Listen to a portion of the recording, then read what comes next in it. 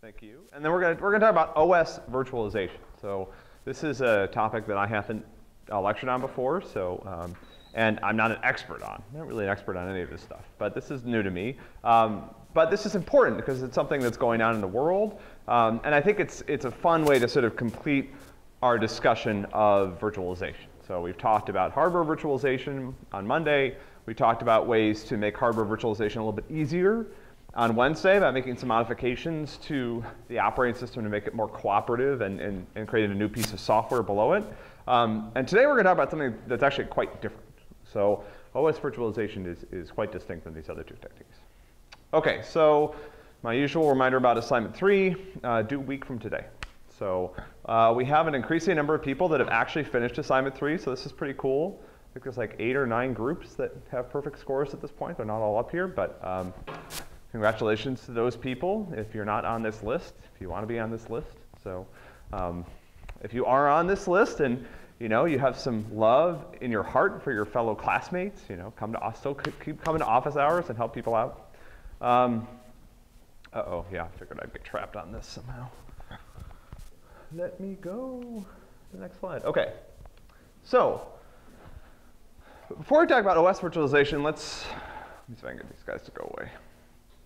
Let's review hardware virtualization. So what do we have to do to create a virtual machine? So what were the things that were required for us to virtualize a piece of hardware? Remember, we talked Monday about VMs. What were some of the things that we had to do to create a virtual machine? Nobody remembers. Just Monday. Uh-oh. Anyone want to venture any guesses? Yeah. You have to be able to virtualize the instruction set so that user programs would be able to interface with the well, that's it's a little bit. So I start with a physical machine. I need hardware, and then I'm going to write. What is going on with you? Stop. Sorry, this is driving me a little berserk. I don't know why I can't get you to go. Wait. All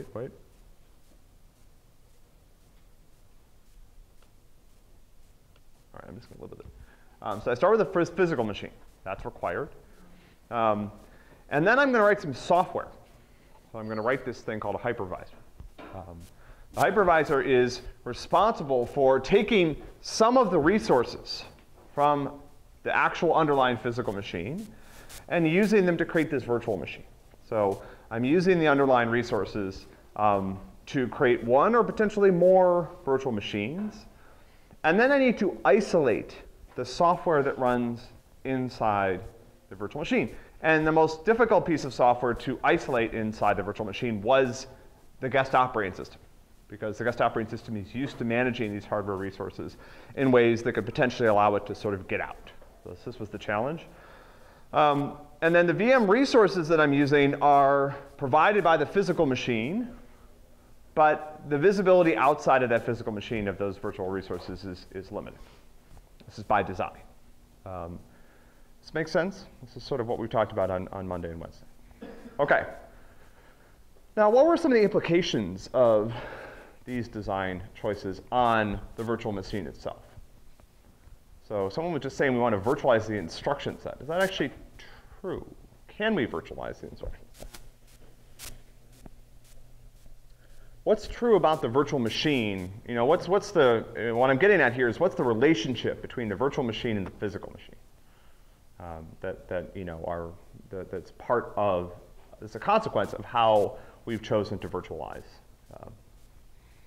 the machine. Who remembers a couple of the? Well, in order to get good performance, I want to give the guest operating system as much access to hardware memory as possible. But what else is true? What can I not change about the virtual machine?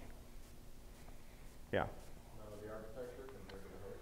Yeah, I can't modify the architecture. I'm stuck with whatever our underlying architecture that I started with, because remember, I built the virtual machine by taking resources from the underlying physical machine. So, you know, I'm stuck with the architecture and then any features of that physical machine, the disks that are attached, the amount of memory I have, the performance of various parts of the system, those all are part of the virtual machines that I'm creating, right?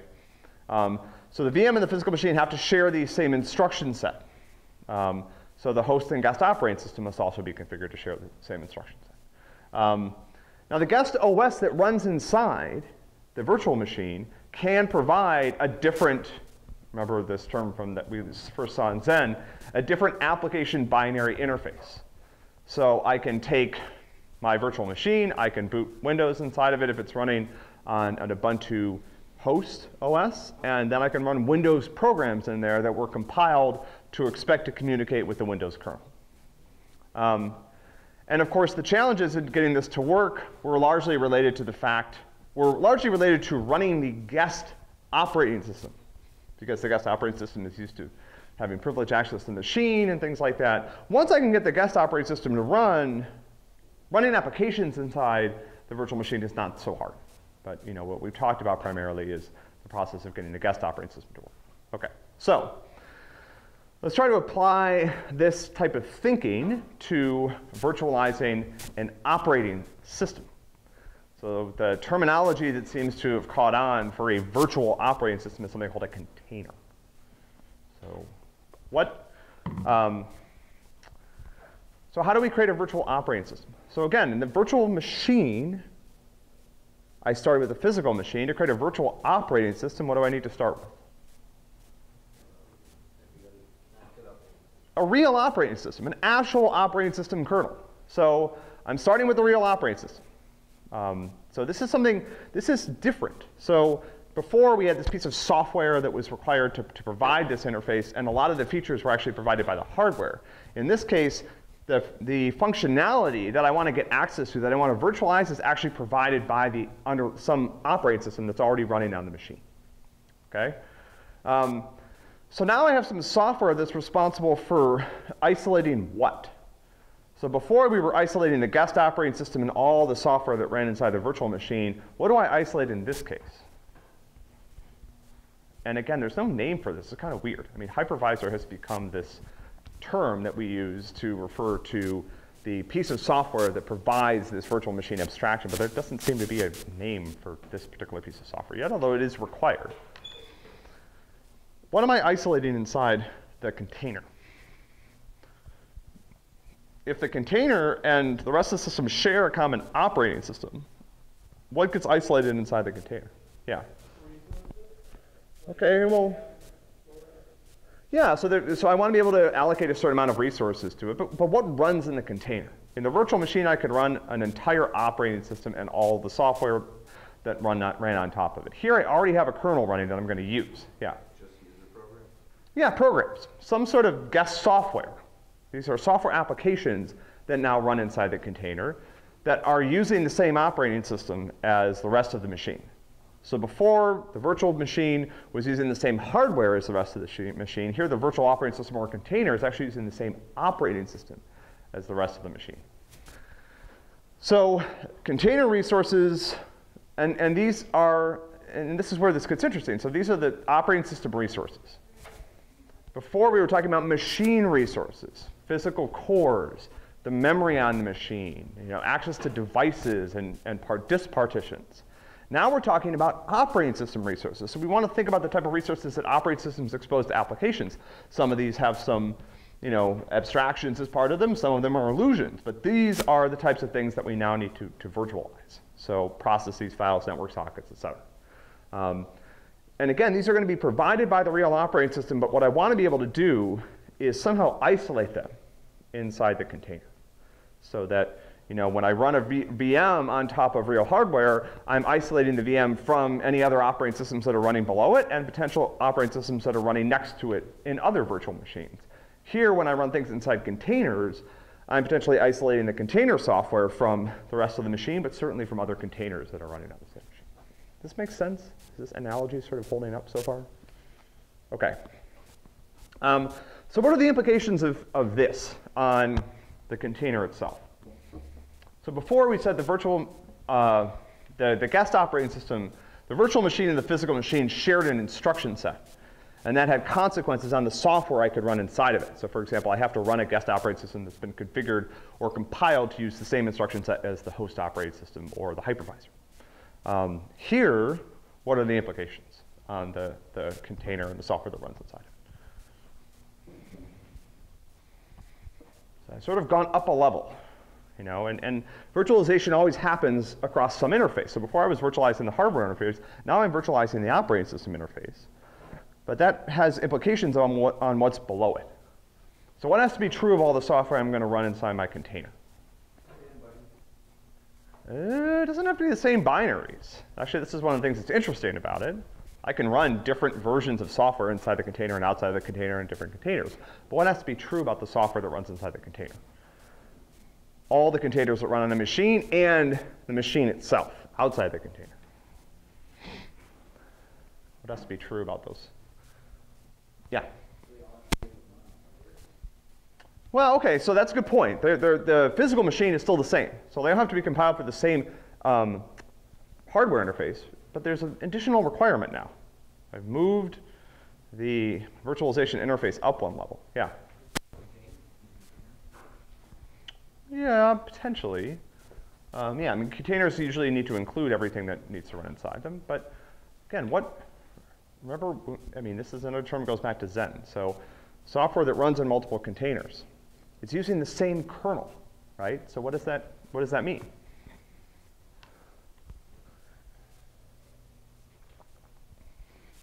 Yeah.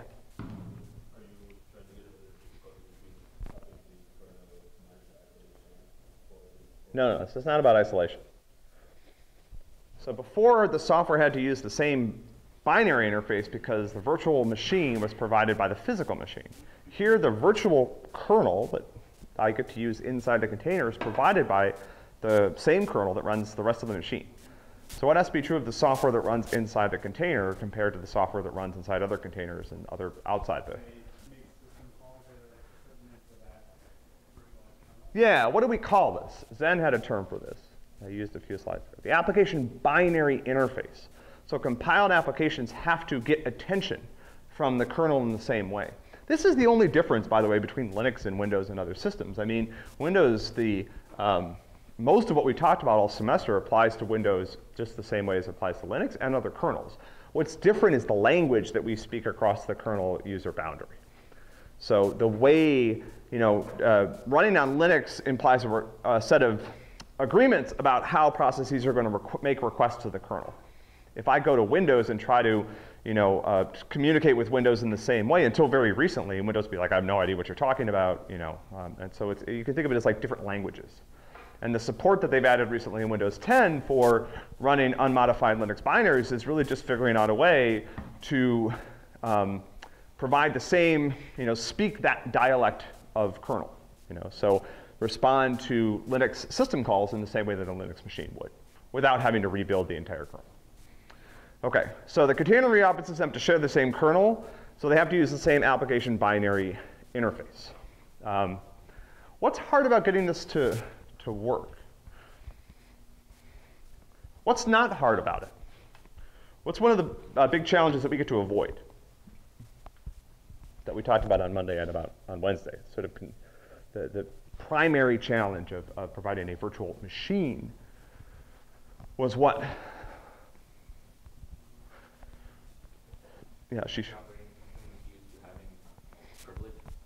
Yeah, there was this challenge of how do I figure out a way to run this piece of software inside the virtualized environment, in that case the virtual machine, that's used to having control over the entire machine and used to gaining control over the machine using these privileged, privileged instructions and things like this. So do I have to do that anymore? No, because the same kernel is providing the containers and the rest of the system environment. So that problem goes away. So that's kind of nice. What do I have to be able to do? Yeah. Yeah, so I need to figure out a way to isolate the resources and the names that are being used inside the container from the rest of the system.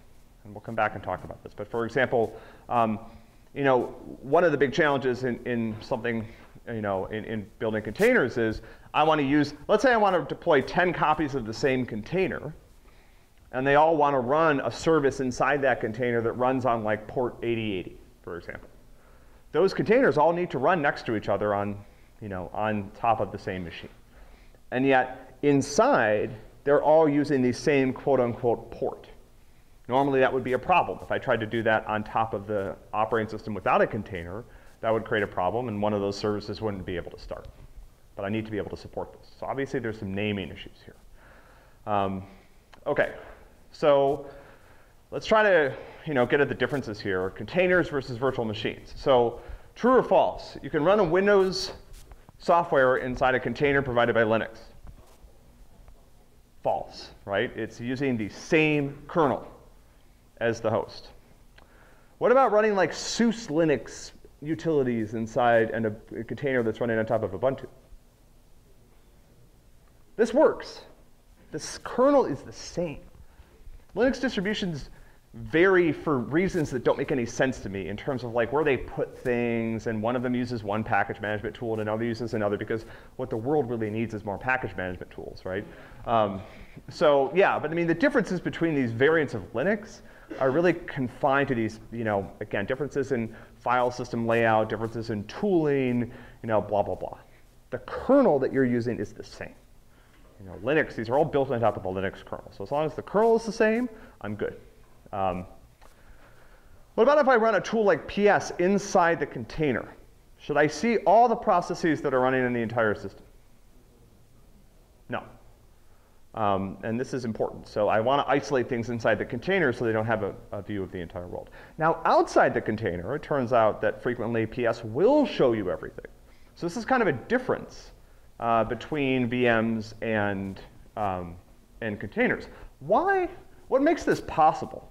Like, it's kind of nice. So for example, my students have recently decided to take advantage of the fact that I have this huge beefy machine under my desk that I barely do anything with other than, you know, edit the slides for this class and send email. So they've decided to turn this into part of their processing cluster. So they put a Docker image on that that's running. And when I run PS, I can actually see what's going on inside that Docker container.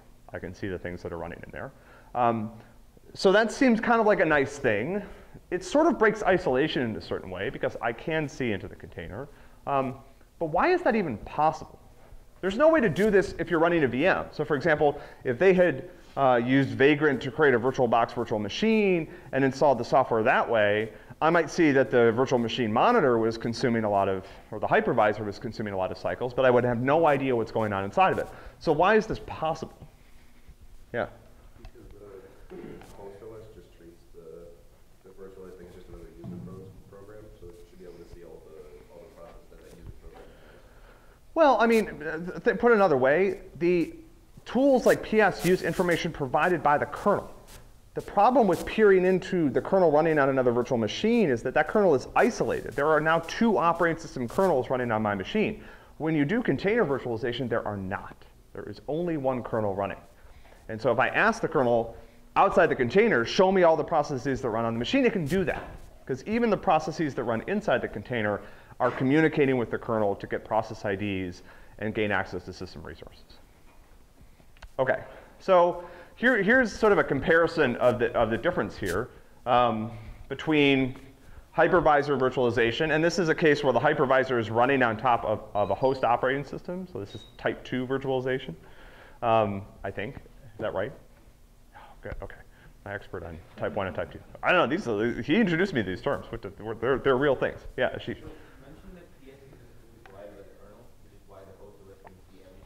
Uses visibility provided by the kernel. Yeah. So using the same kind of terminology, wouldn't the container, if you call PS and come inside the container, why is it not able to see stuff outside? OK, yeah. So the reason is the way that namespace, we'll come back to this, but the way the namespaces work on Linux, as far as I understand it, is they're hierarchical. So when I'm outside of the container, I'm in a root namespace. And that namespace has visibility into all the other namespaces on the machine. When I'm inside one of the namespaces, I don't, by default, have visibility up the tree.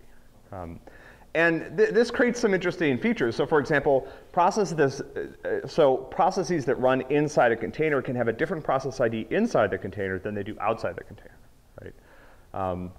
And this is one of the challenges to providing these namespaces. Yeah. Okay. So on type 2 hypervisor virtualization, I've got a hypervisor running on top of the host OS that's controlling the hardware. And inside each one of my virtual machines, I have a guest operating system, all the binaries and libraries that are required to run things, and applications that use the rest of the system. In contrast, in container virtualization, I have one operating system. So here I have 4 operating systems potentially if I have 3 VMs. I have one copy of the operating system. And this, to be honest, looks a lot like running multiple processes next to each other.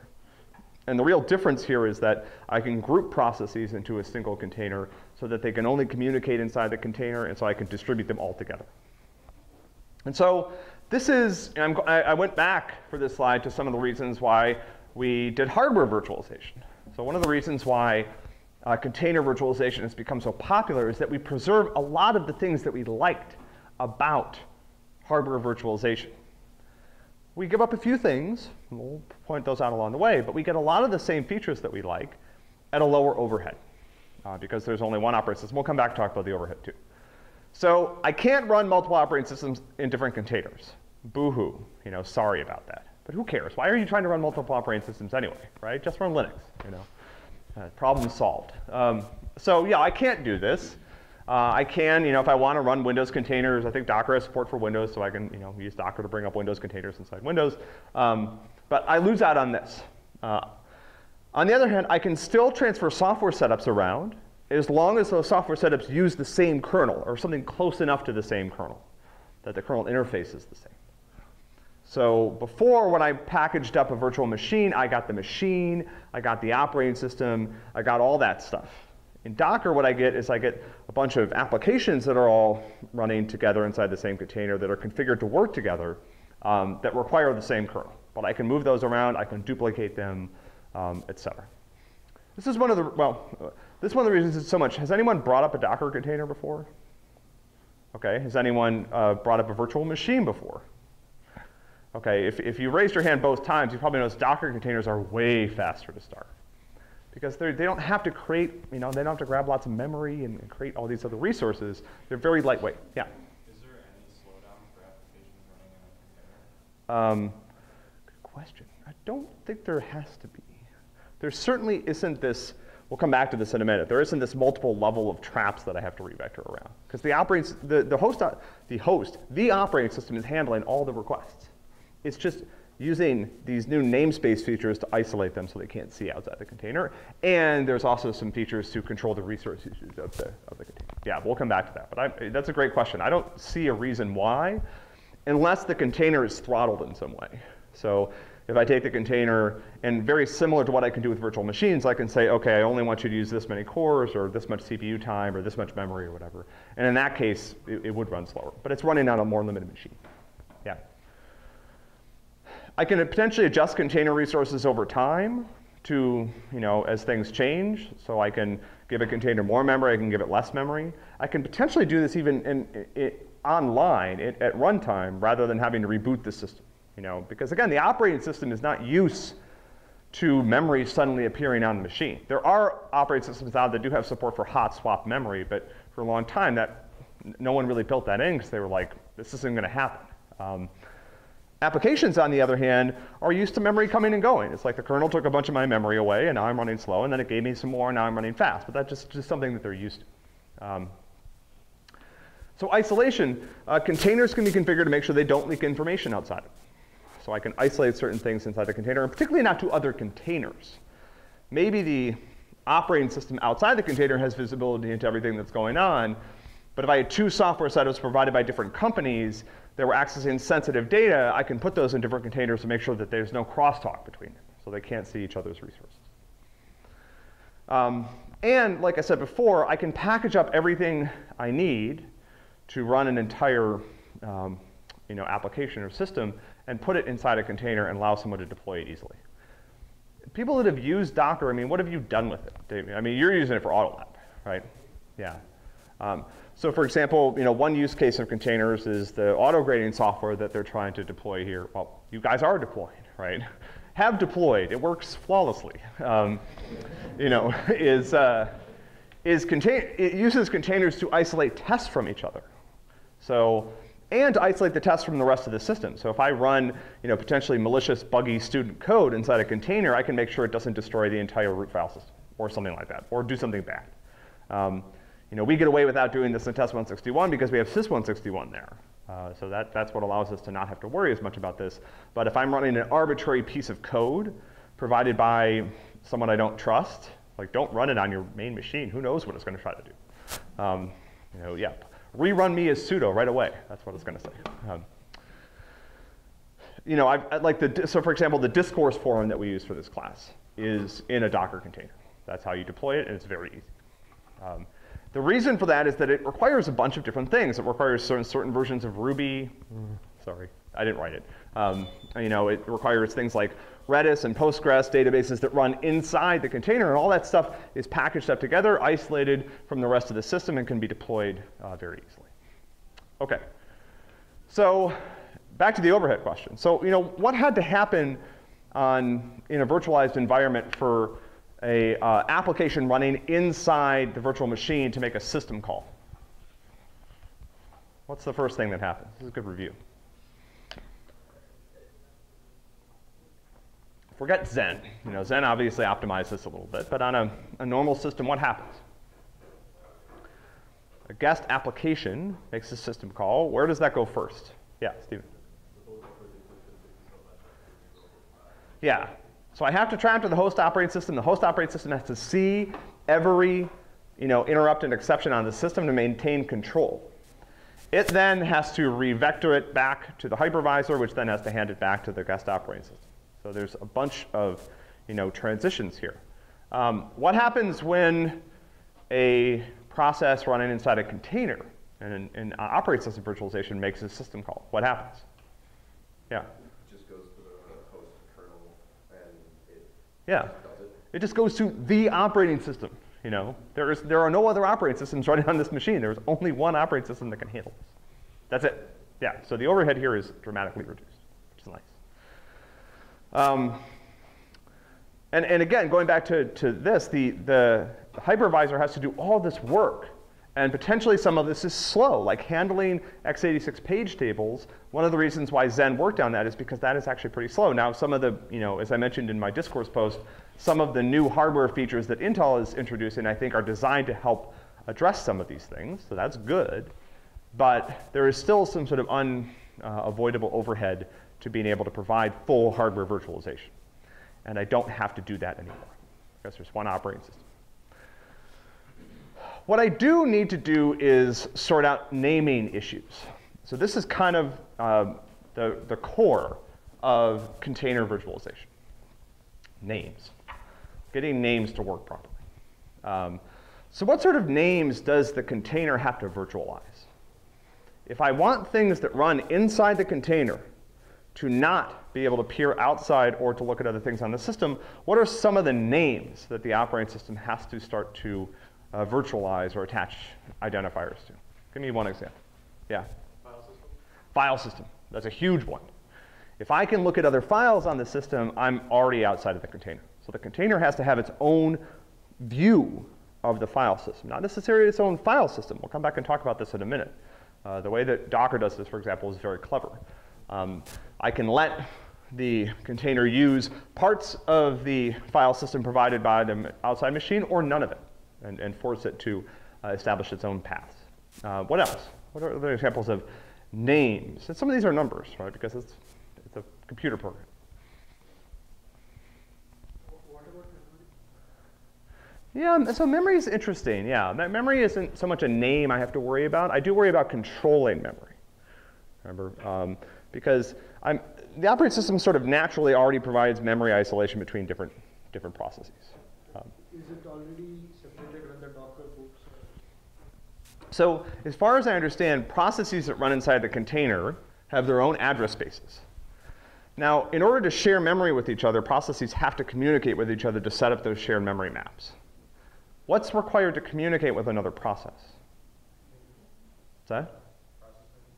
Yeah, so there's an example of another name that I have to make sure that I isolate inside the container. If I can't name a process, I can't communicate with it to set up a shared memory mapping, and so there's no problem. Does that make sense? If I want to do shared memory inside the container, I can do that, but I can only do it with other processes that run inside the container. That's what I want to happen. So, yeah. Does the container know that other containers are running simultaneously? It shouldn't. Yeah. So I'm if I can prevent the container from seeing upwards, then I can prevent it potentially from seeing down as well. Yeah. So I'm trying to understand what is the relevance of Zen and EC2 anymore? So why don't people just deploy things I mean, well, I don't know if it's better in every way, right? Why would one pick operating system virtualization over container virtualization? That's a great question. Yeah, I didn't even think about that. I mean, there's clearly an enormous amount of interest in container virtualization. I mean, there are, so let me, well, that's a great question. What can I not do? There were a few things that were on that side that I got rid of or didn't strike through. What are some of the things I can't do with container virtualization? Because I'm sharing the same kernel. Yeah.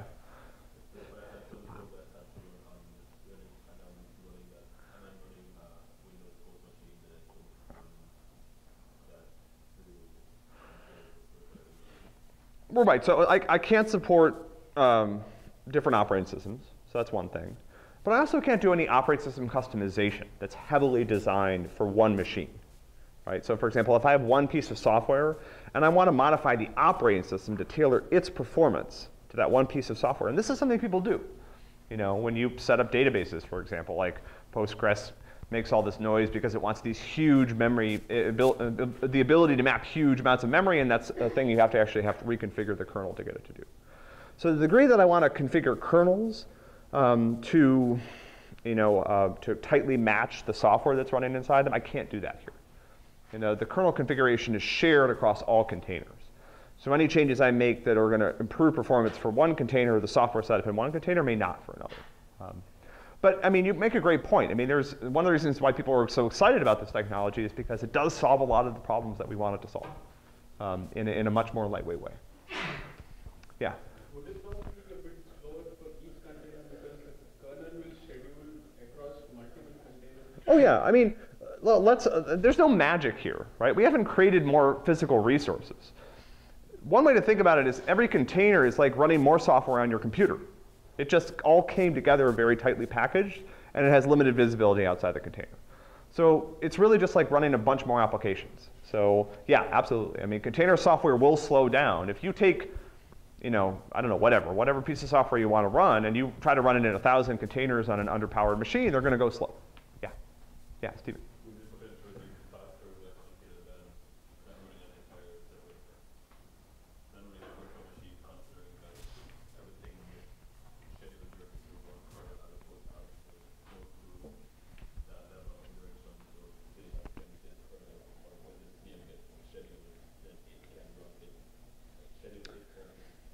I mean, like we just said, the overhead of getting in and out of the operating system is lower, potentially.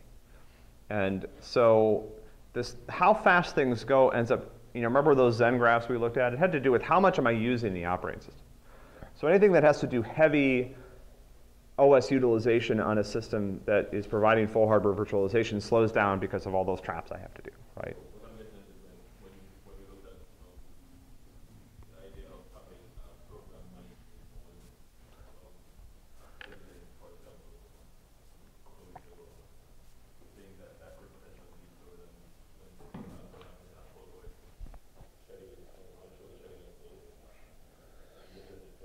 But remember, I mean, a hypervisor is scheduling.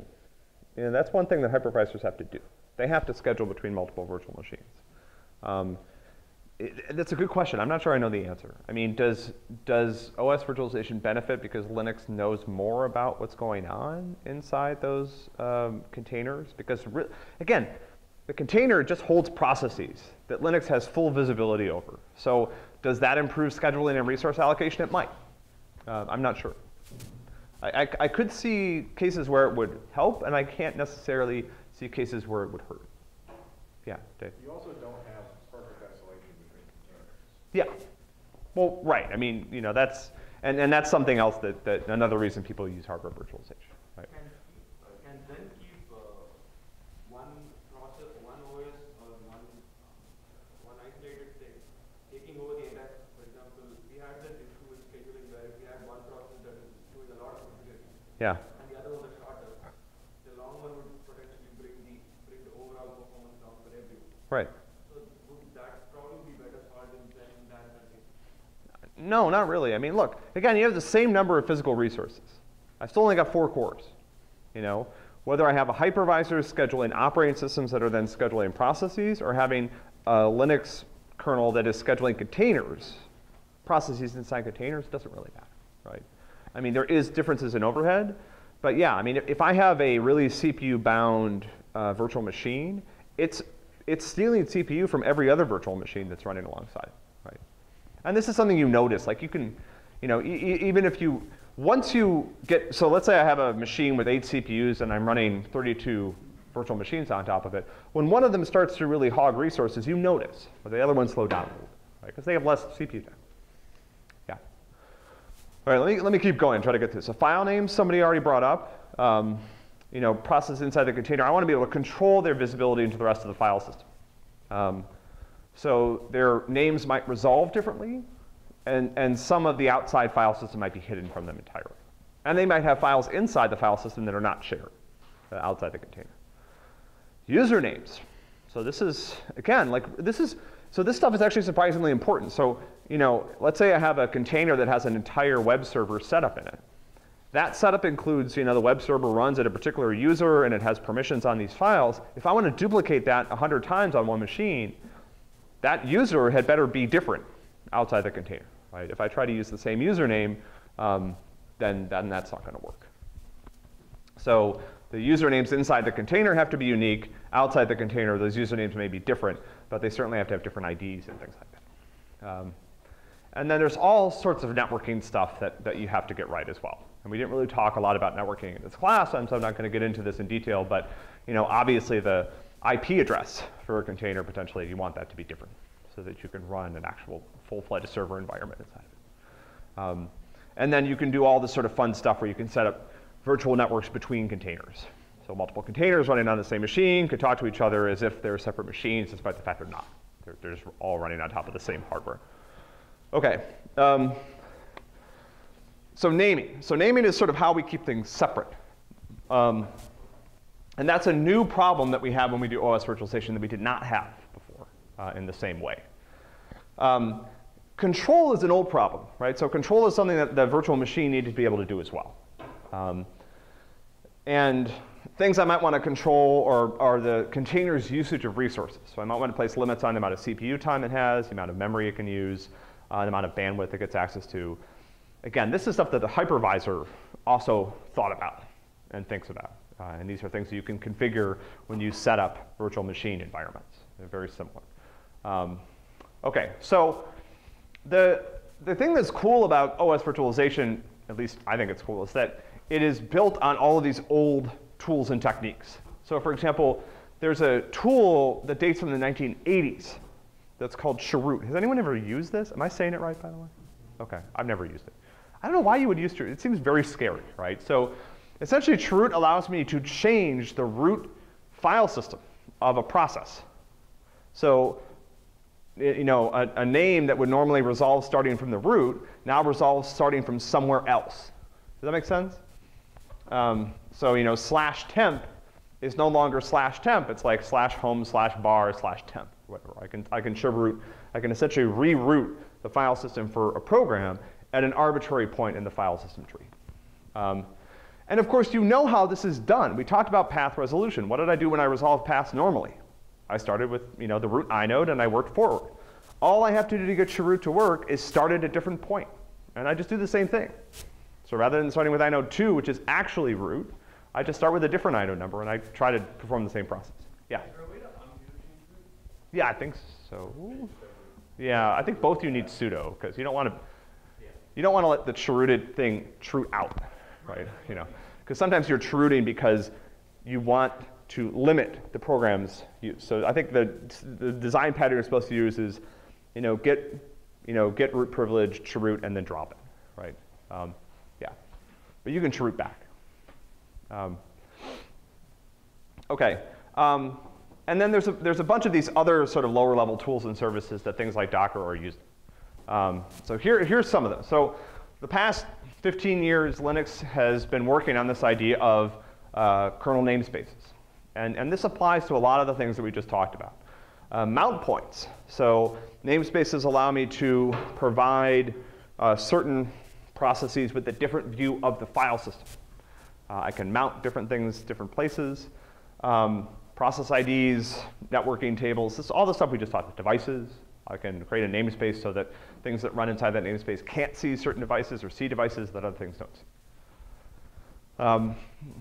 Okay, C groups. So this is the control portion. Linux namespaces is all the naming stuff. That's where all that came from. C groups is this control aspect.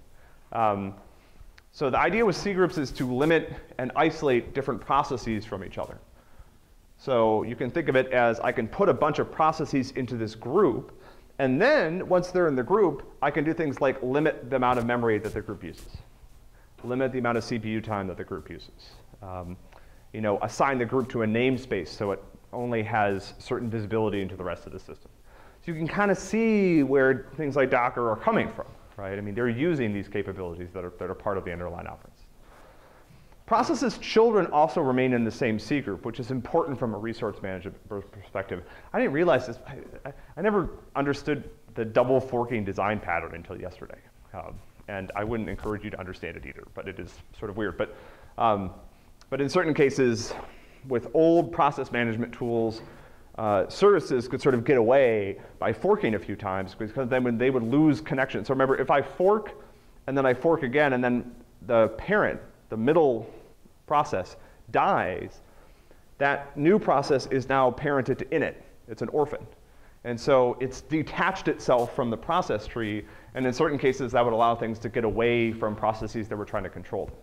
In C groups, if you fork and fork and fork and fork again, you're still inside the same C group. And so the resource limits that I'm trying to apply to you still apply. This can also be useful for things like web servers. So we talked in the past about, can a process get more access to the system by just forking a bunch of copies of itself, assuming they can work together? C groups allows me to control an entire group of processes. So if Nginx decides it wants to start 82 workers for some reason, all of those can still be controlled inside the same sort of group. So this is kind of, these are things that are useful outside of container virtualization. This is pretty cool. So how do I provide file system access? There's a number of different technologies in this space, but I think one that Docker uses or used to use is something called UnionFS. So this is a stackable union file system. A union file system is a file system that's trying to provide a union of the files available in different file systems. So for example, I configure things into layers, and the way I do path name resolution is I try to resolve a particular path in the top layer of the file system. And if that doesn't work, if that works, that's the file I get. If it doesn't work, what do I do? I go down to the next level of the stack. I just keep looking for this file until I either find it or there are no other layers to look at. I can also do cool things like hide parts of the lower file systems. So I can have occlusions in my union file system where I say, if foo.bar doesn't exist in a particular layer, then even if it exists in some lower layer, I have a configuration in the middle that says stop path name resolution here for like an entire part of the tree. So for example, I have a configuration that says I can't access anything that's rooted in foo in any lower level. And so even if that file exists, like for example, in another container or somewhere else, I can't get at it. One of the things that Docker did to improve performance apparently was apply this copy on write technique. Did we talk about copy on write when we did memory management stuff? Was that one of the lectures I missed? No? Yes? So the previous Linux containers implementations did this thing where when you created a new container, it copied a large part of the file system that the container could have access to. Because even files that are shared between the rest of the system in the container, I may not want to see the container's modifications. I may want to hide the modifications inside the container. So what Docker does is it does copy and write. So it tracks which files the container is allowed to modify, and when those modifications happen, it makes copies of them. So it doesn't copy things first. Again, this is one of the reasons why it's so fast to bring up containers, is because there's very little upfront resource provisioning that has to be done. OK, almost done. So yeah, Ashish. Again, it depends on communication that it does outside the container. So upper level, that reduces the amount of portability you have of basically moving around containers to the machine. It can, yeah, but it doesn't have to, right? I mean, put it this way, any resources that really have to be portable from machine to machine, I need to put inside the container, right? And this is something that Docker does, right? So Docker containers come with their own file systems, right? And therefore, if you want things to work perfectly everywhere, you know, everything that's used inside the container has to be moved around with it, right? So just to bring this together and sort of talk about one of the more popular, sort of hot, you know, containerization technologies out there. So Docker is built on a bunch of these old Linux containerization technologies and isolation technologies. This is an active area, so Docker has gone through several iterations where they've used different versions of things that were available. Early versions were based on Linux containers. Then I think now they own their own containerization library that they develop that's part of Linux. So, you know, again, I think libcontainer is what they're using now, but you can also configure it to use these other containerization libraries and approaches below it. And then within Linux, you know, we talked about C groups and namespaces. There's also a variety of other Linux kernel primitives and support that things like Docker need to work. Does that make sense? So this is kind of a neat story of sort of evolution of the Linux kernel itself, and then also the addition of these nice libraries and tools for doing the things that Docker does. Docker also has these nice ways of layering file systems. So if you've updated Docker containers, sometimes you'll see what happens is essentially what it's doing is it's bringing in a new layer to the file system that runs inside the container.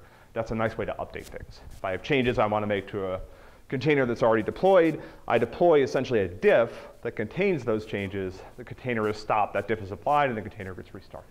And then the files inside the container are changed. This is an example of a container. This is a Docker file. I don't understand this syntax entirely because I've never written one of these before. My students have, though. So what this says is, let's see here. When the container is run, so apt-get, for example, is a tool that it is using from outside the container, as far as I understand. Maybe, is that true? I think so. Okay. He uses the external, but all things are applied internal. Okay, yeah. And then, you know, here's a volume that's shared outside the container, I think. And here's a command that's run when the container is started. So this is a container that runs MongoDB. This is designed to containerize Mongo. This installs the latest Mongo version, this installs the Mongo version that's configured right here, which is 2.6.6. When the container is booted, this runs Mongo. Docker and container file systems are not permanent unless you configure them to be. So in a case like this, this volume right here specifies that this data should be located outside of the container. If it's not persistent. So if you didn't do this, every time you stopped and restarted this container, you'd have a fresh Mongo database with no data in it, which is probably not what you want. It's interesting to notice that the Docker file does not configure. So this is going to be located outside of the container, but the Docker file actually doesn't configure where it's located. That's configured when you run the Docker container, and the reason for that is if I wanted to run 10 copies of MongoDB on the same machine, I need to find 10 different directories to put their data in outside the container. Inside the container, the data looks the same. That's the nice thing about it. Every copy of MongoDB running inside this container thinks that it's using data that's located in DataDB, despite the fact that you as the system administrator have to find different places to put that when you run it. OK, any questions? So we're done with the week on virtualization. On Monday, Carl will be here, and he's going to talk about performance benchmark. So I will see you guys on Wednesday.